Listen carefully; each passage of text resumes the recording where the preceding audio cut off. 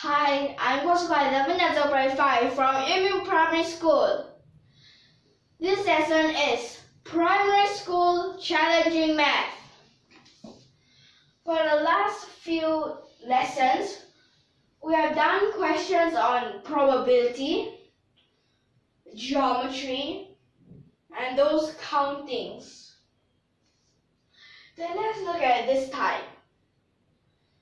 So this time, for this question, we need to see how many ordered triples.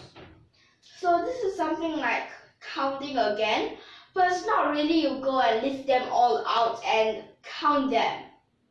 It's just that you use another way to count. So for these, you have the ordered triple x, y, and z. And all these x, y, and z are positive integers. But these triples, they will need to satisfy three things. The least common multiple of x and y is 34,300.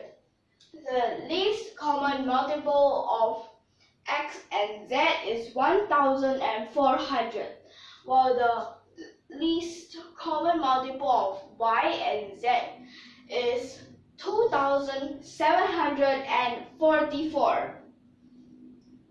So in order to find these, we need to know how to find their factors. So the factors, you can just try to divide them, and these are also in prime numbers. So first, let's start with the least common multiple of x and y. That is 34,300. Now what is this equal to? So we can write this over here, then dividing. Wait. Like this. First you divide it by 2. Then you realize you can divide it by 2 again.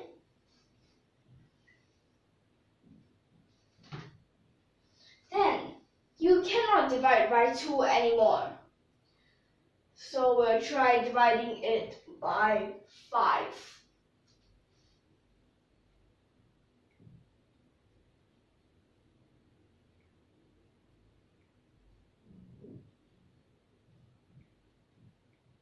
Then you still can divide it by 5.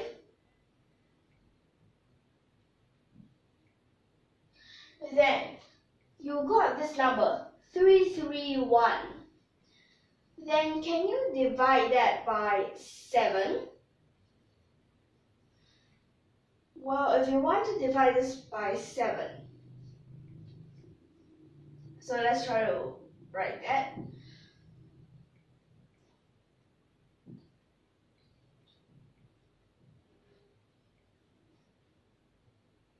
Well, I don't think this will be divisible by 7.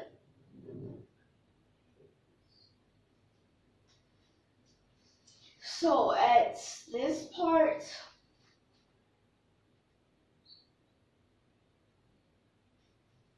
okay.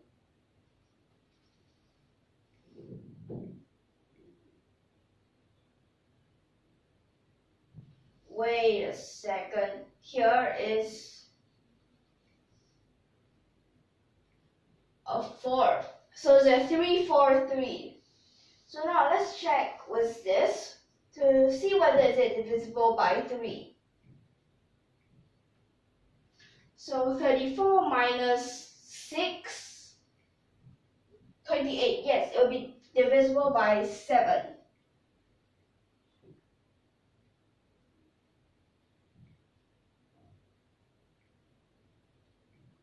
Then 49 is the square. Or if you don't want to treat the check like this, you can just straight away realize, wait, this is the 7 cube. So you get 3 over 7s. Then at this part, we'll write it in powers. Like this for the 34,300. Then we have, and this is for xy, for x and z.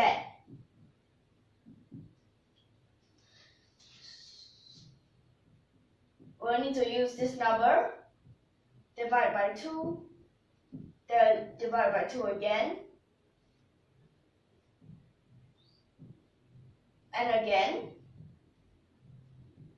then cannot anymore. So this we can divide it by 5.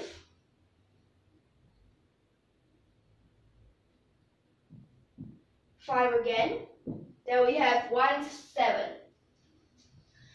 So this will have 2 cubed times 5 squared times 7. So this is x, z. Then for the y and z, you have 2,744. So with this number, it's a little bit more tricky. Divide this by 2. And divide it by 2 again. Again. And again. Then at this part, so there are no 5s here. Then you can have, wait, can you have a 7? Well, you can't have a 7. So now,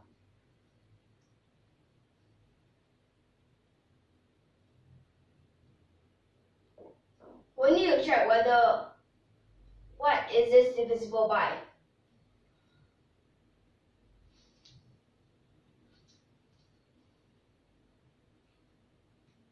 Well, for this,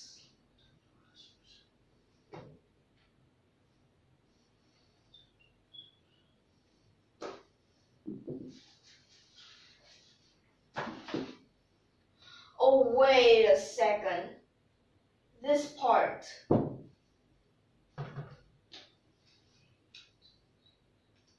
Then you divide this by 2. Then you'll have this. So no more 2's here. So then you'll also realize this is a 7 cube.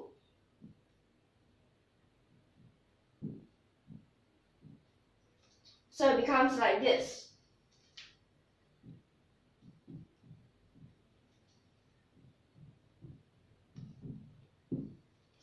So it's like this. Then we can try to find with these numbers. So for example, we just have a 2 first. Then these are triples, so you can have just a triangle like that. You can say, I have x here, I have y here, and I have z here. So x and y, we have 2 of the 2's. And then x and z, we have 3 of the 2's. Y and z will have also 3 of the 2's. So for this, these two, they are both cubes. But z, it can only be 2 cubed. You might wonder, why? Why is z only 2 cubed? Because x and y, their maximum is only 2 squared. So you can't have that. But then you realize we have different cases for x and y. So x and y, there might be, wait, this should be a 1 because it's 2 to the power of 0. It can be a 1 and a 2 square. It can be a 2 and a 2 square. it can be a 2 square and another 2 square. Then you also can reverse this order. 2 square and a 2, 2 square and a 1. So in total here, you have 5 cases. So for the 2, you already have 5 cases. Then how about for 5s?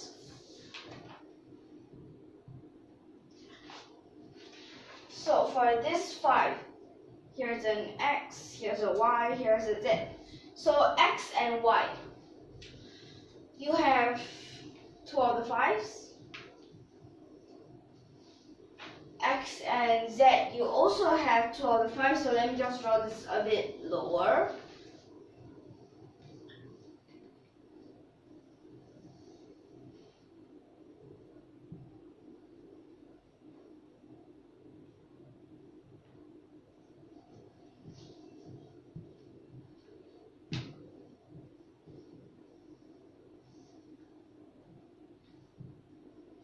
But y and z, you don't have any 5s. So that means y and z, they are both 5 to the power of zeros. Then x will be 5 squared. And also anything to the power of 0 is just a 1. So that means here we only have 1 case. Then, how about for the 7?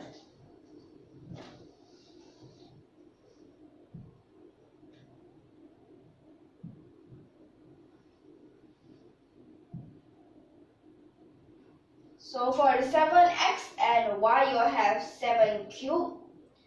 X and z, you have just 7. Y and z, you have a 7 cubed. So that means y, we only can have a 7 cubed because x and z, their maximum is only 7. But same thing happens. We can have different cases. So with these different cases, x and z, it might be 1 and 7. It might be 7 and 1. It might be 7 and 7. These 3 cases.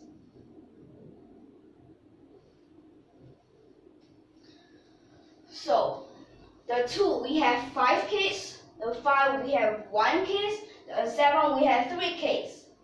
So that means the total number of cases will just be 5 times 1 times 3, which you'll get 15.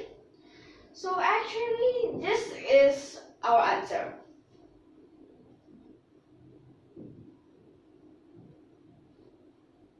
Like this. And for those, well, this is the full thing. For those like in Math Olympiads, they might have multiple choice, but if open-ended, then you need to calculate all these out. For multiple choice, when they give the options, you might just need to look whether is there a multiple of 5, 3, but it's only in this case right now. So this would be our final answer. So for these ordered triples, although this question, it might look quite hard, but actually it's just this simple. Because they don't need you to find out what x is, they don't need to find out what y is, they don't need to find out what z is. They just need the number of these triples.